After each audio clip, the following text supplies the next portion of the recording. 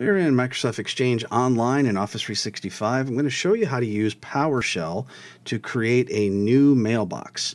You might have seen some PowerShell commands that don't work, but this one will absolutely work for you. So I went ahead and broke these commands down, or this one command, into multiple separate little sections so we can explain each one. So we're going to be using the New-Mailbox command, as you see here, and that's followed by the Alias command. So Exchange needs to have an alias, and in this case we're going to make sure that it matches our name that we're going to put in after the alias. After that, we're going to use the display information such as first name, last name, and display name. And the display name we're going to put in quotes because it has a space in it.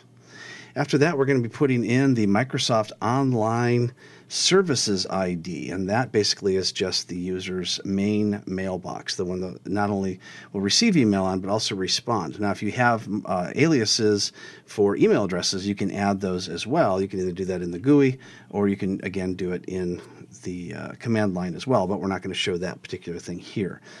And after that, we've got the -password, so we can put in our password, and you've got to put it just like you see here, with the exception of the word password itself. So you see the capital P at SS. You can put in whatever password you want. Just make sure they're in those single quotes as you see there.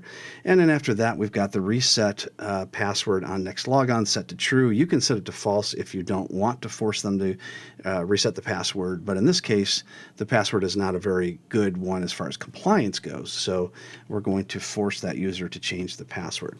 Otherwise, like I said, just choose false instead of true. All right, so I'm going to move this off camera here, and I'm going to paste in these various different pieces of this command one at a time.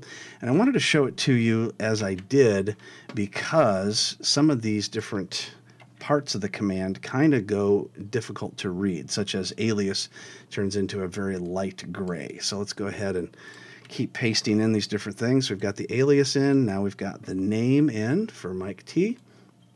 After that, we've got our first name for Mike and our last name for Thomas.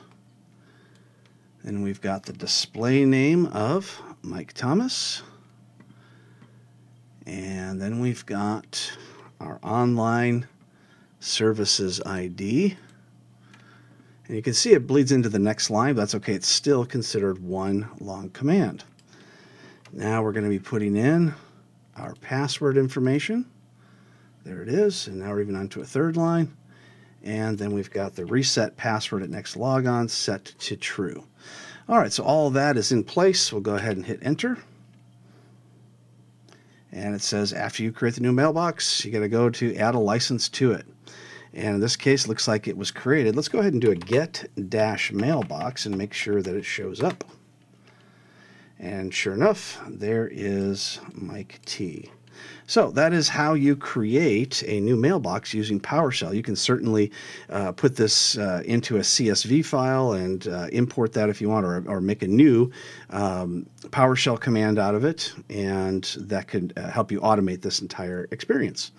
And that's how it's done in Office 365 Exchange Online.